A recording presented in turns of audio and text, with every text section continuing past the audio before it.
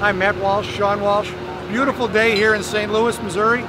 We're down here today as the 9 million pound first truss is about to be erected. You may have seen the video of the one being removed the other day. That was 3 million pounds.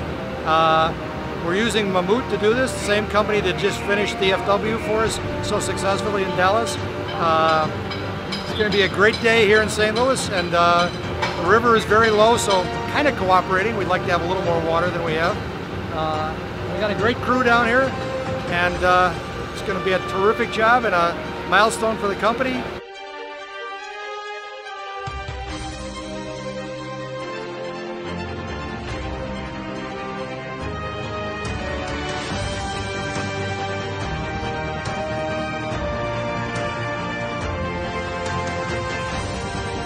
I've been working for the Walsh family for 36 years.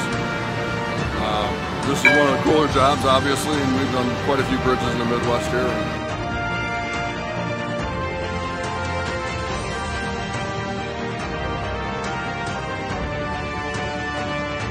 It's great. You know, we built a great team to bid this job and build it. And Dan Steve, the project manager, has worked for me for the last 25 years or so. A real technical, strong guy. It's a great team, you know.